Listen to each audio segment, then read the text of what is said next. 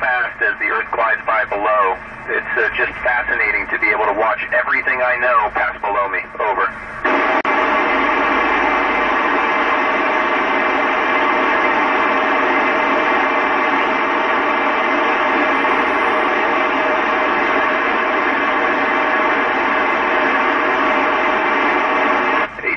3 Kilo Tango. This is November Alpha 1 Sierra Sierra. I'll copy.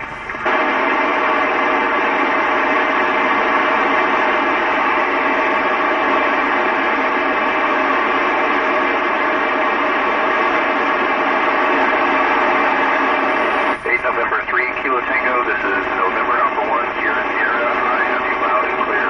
Good morning.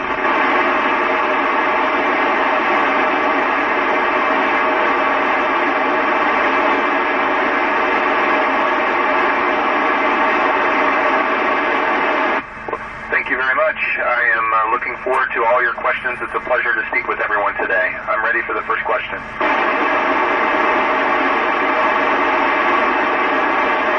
I am ready. Over.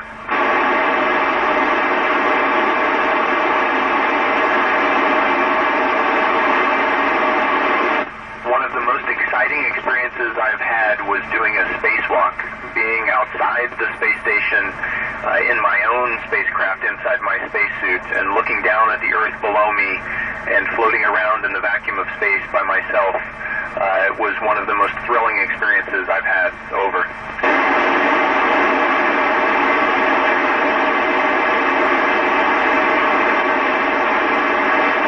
Space definitely has a distinct smell.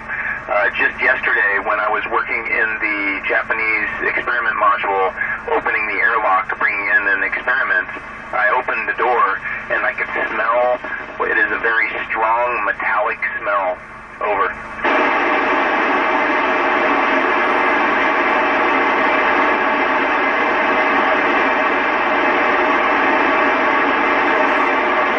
The most impressive thing is one of the most moving emotionally things when I look out the window down at the Earth and I can see the Earth passing below me. You know, as I'm looking out the window right now, I see that it's almost sunset and we're traveling so fast as the Earth glides by below. It's just fascinating to be able to watch everything I know pass below me. Over.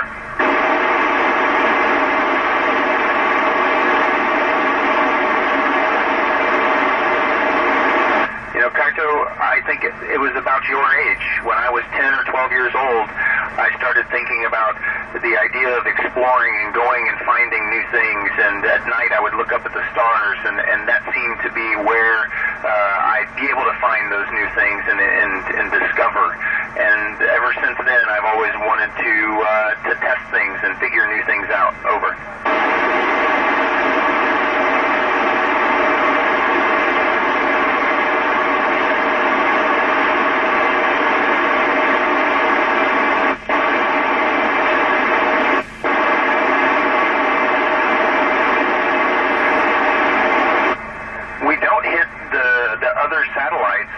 Because of a lot of people on the ground taking care of us. There's a team all across the globe. Part of it's in NASA, part of it's in JAXA, part of it's military, tracking all of the things that are in space and making sure that we don't hit each other, just like air traffic controllers do with aircraft. Over.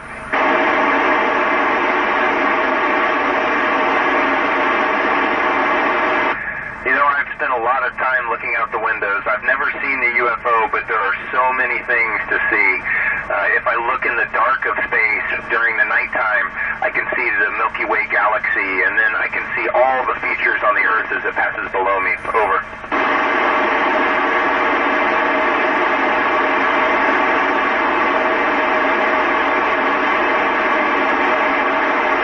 You know, I think the food up here is really good, and it's tasty. But the thing I miss is being able to prepare the food and cook the food. Up here, everything comes out of a can or a packet, and it's ready in 5 minutes. And I miss being able to be in the kitchen and to make a dinner. Over.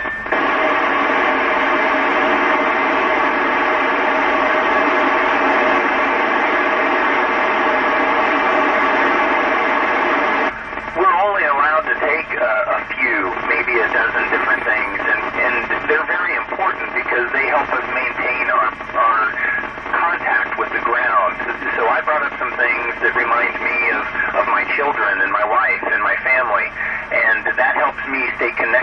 all the loved ones down on Earth. Over.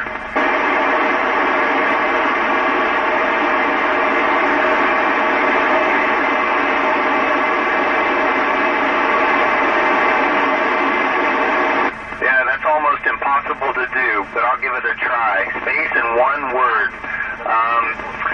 I think it would be awesome. And someone told me the last time I was training at scuba that I could say that by saying Hampanai. Over.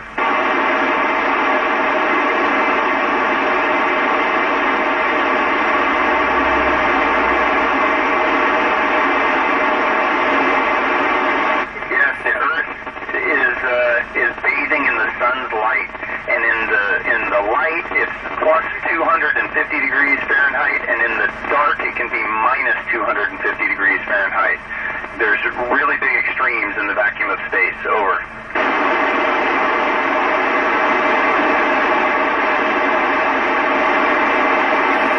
You know, I think the first thing I'd do would be to say hello and try to introduce ourselves to them and let them know that, you know, this is one of the reasons we're in space, is to try to go and meet new life forms. Over.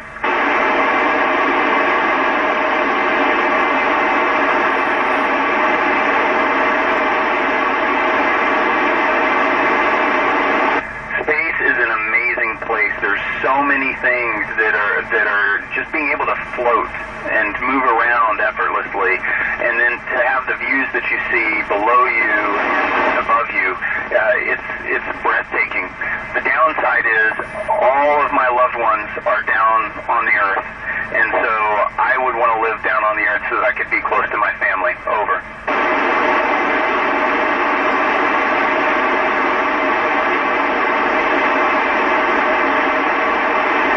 One of the best things is what I'm doing now, getting to talk with people from all over the world, being part of an international crew, part of an international program, getting to meet people and learn about their cultures and just learn what makes Earth so special. All of the diversity makes it an amazing